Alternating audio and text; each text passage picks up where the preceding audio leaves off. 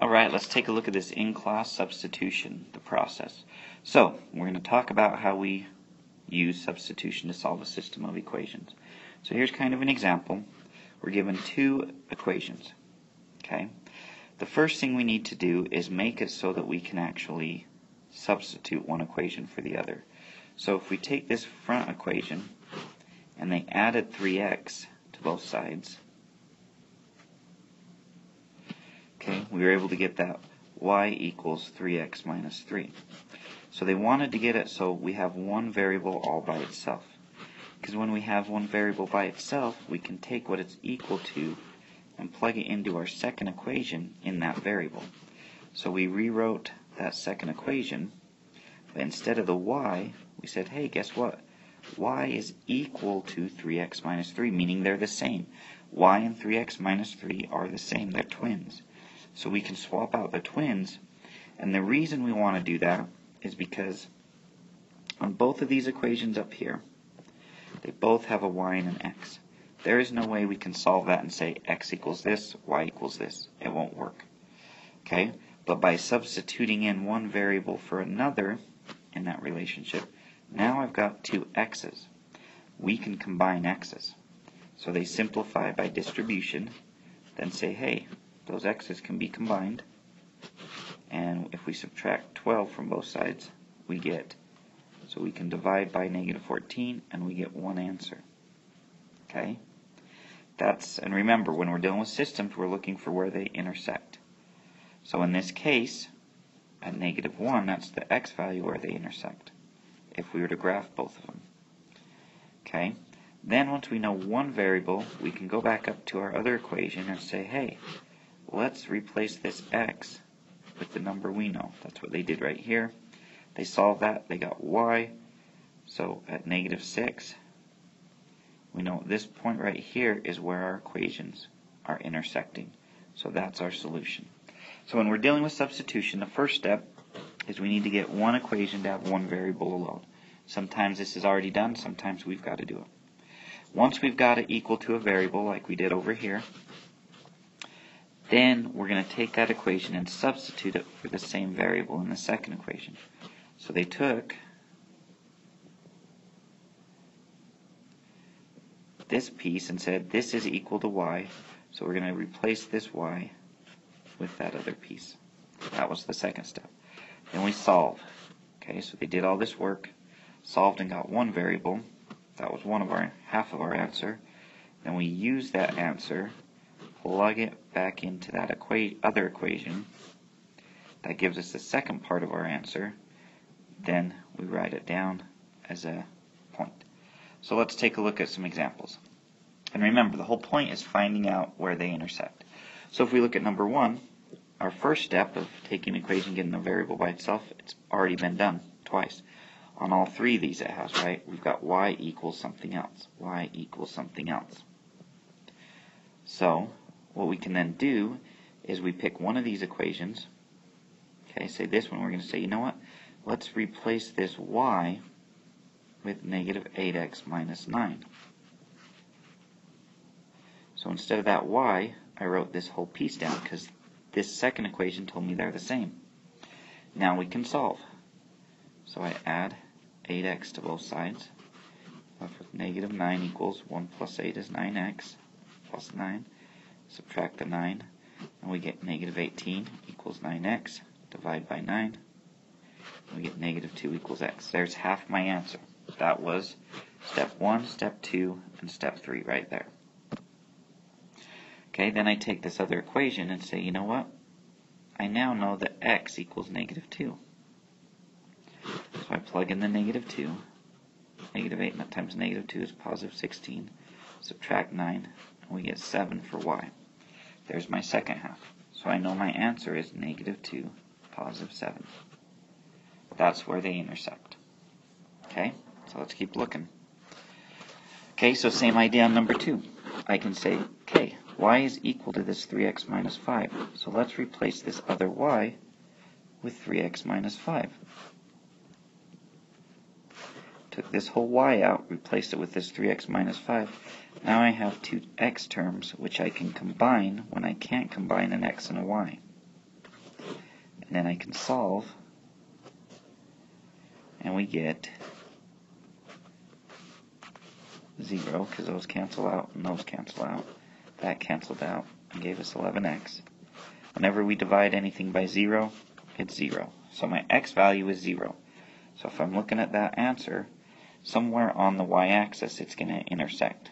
Okay, to find that y value, we take our equation and say y equals negative 8 times 0 for x minus 5. So we get negative 5 equals y. Okay, so those are the steps. We see if we have an equation that's already been solved for, which if we look at 3, it has. Okay, then I take that second piece that it's equal to, and I'm going to replace the variable that it's equal to with that whole expression, with the idea that I'm trying to get one variable alone. Okay, so our equations were equal to one variable. I took it and substituted it in. Substitute for y, that x minus 1, just like on a football team, a soccer team. When you substitute somebody in, you replace one player with another player. But we know they're in the same position because that second equation told us they were equal. Then we can solve. Add 5x. 1x plus 5x is 6x. Minus 1 equals negative 19. Add 1. We get negative 18 equals 6x. Divide by 6. We get x equals negative 3. Without substituting in one variable for another, there's no way I can get this to work. Okay? So there's half my answer. Then I go up to one of my equations and say, hey, I know x is actually negative 3. So now I can simplify for y. Now I've got my answer, negative 3, negative 4. That's where they intersect. That's where they're the same. Okay? And we just keep doing that same thing. So looking at 4, I've got y equals 8x plus 14. That's a connection. Now in the second equation, I'm going to say, you know what? Instead of y, I'm going to replace that. I'm going to substitute in 8x plus 14. Okay, same equation, negative 4x, negative 4x. 3 times y, 3 times y, except y, because they told us y was equal to 8x plus 14, I replaced it, equals 2, equals 2. Simplify, so negative 4x plus 3 times 8 is 24x. 3 times 14 is 42, equals 2. Negative 4x and 24x would simplify to 20x. Subtract 42. 2 minus 42 is negative 40. Divide by 20. X equals negative 2. Then I go back up to my original equation and say, hey, now I know what x is supposed to be to make this work. So I substitute in negative 2 for x, and now we can solve for y. We actually get negative 2, so my answer, negative 2, negative 2. That's the point on the graph where these two equations intersect. Okay? And that's what we're looking at here. Okay? On number 5, same idea. Y is equal to that whole piece. So in my other equation, I replace the y with that whole piece. Okay? We substitute it in. Then we simplify. Negative 8 times negative 3 is positive 24x. Negative 8 times positive 2 is negative 16. Add the 16 to get that there. We get 32. 2x plus 24x gives us 28x. Oh, I made a mistake. That's supposed to be negative 16, isn't it? Which would make this actually 0. That's better. Gotta catch me on those mistakes. So x equals 0. Go back to that original equation and say, now we know that x is 0, so we get our answer of 0, positive 2. That's where they intersect. Same for number 6. Y equals that whole piece. So in my equation, I replace that y with negative 2x minus 17, because they're the same. So we get negative 2x plus negative 8x minus 4 times 17 is that 8 to 68 equals 2. Those combine to make negative 10x. We add 68 to get 70. We divide by negative 10. We get x equals negative 7.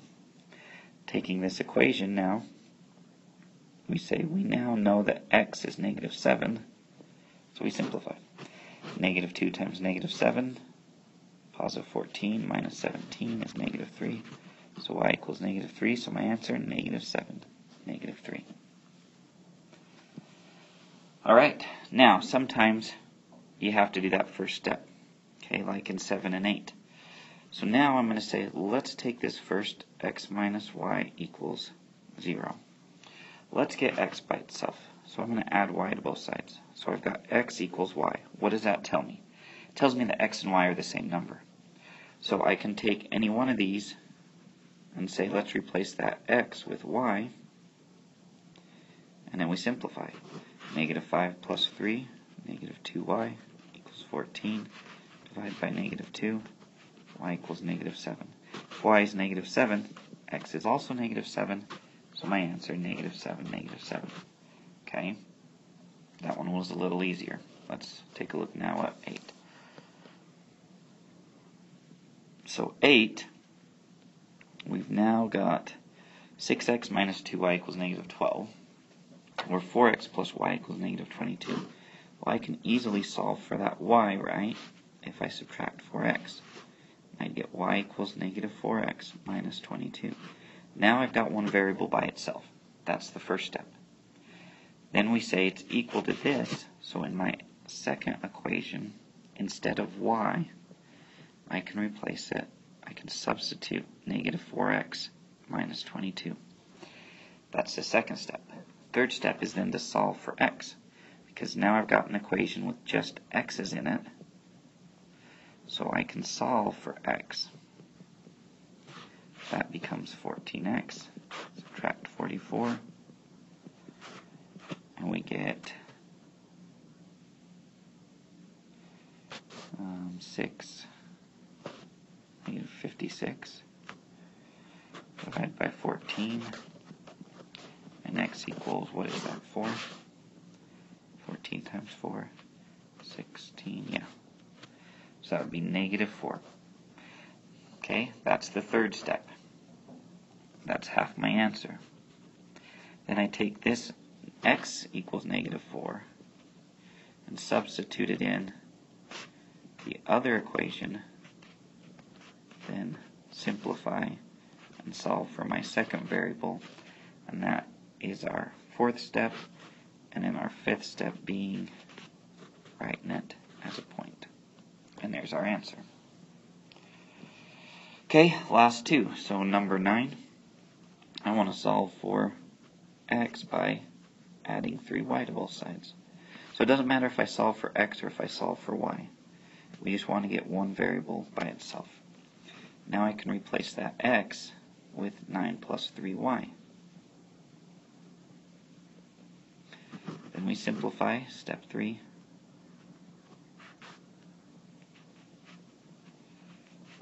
So that becomes 10y, subtract 18, becomes equal to negative 10, divide by 10, y equals negative 1. Go back to here and say now we can figure out what x is. I times it by negative 1, and we get our x is 6, our y is negative 1. That's our answer. Alright, last problem here. So I'm going to solve for this y, so I'd subtract 4x, get y equals negative 4x plus 8. Now I can replace the y with that whole piece. So 7x minus 3 times negative 4x plus 8. Remember, because you're doing a lot of distribution property, remember that minus 3 is like a negative 3. So it's going to affect our answers when we multiply. 7x and 12x is 19x. Add 24. We get positive 19, right? Divide by 19. X equals 1. We can plug now in the number for x, and we get positive 4 equals y. So 1, 4 is where they intersect. So there we go, guys. So this is just another way to solve systems of equations. Okay, so now we know 2. So with systems, we know we can either graph them and find out where they intersect, and that's our answer. Or we can use substitution, where we don't have to graph.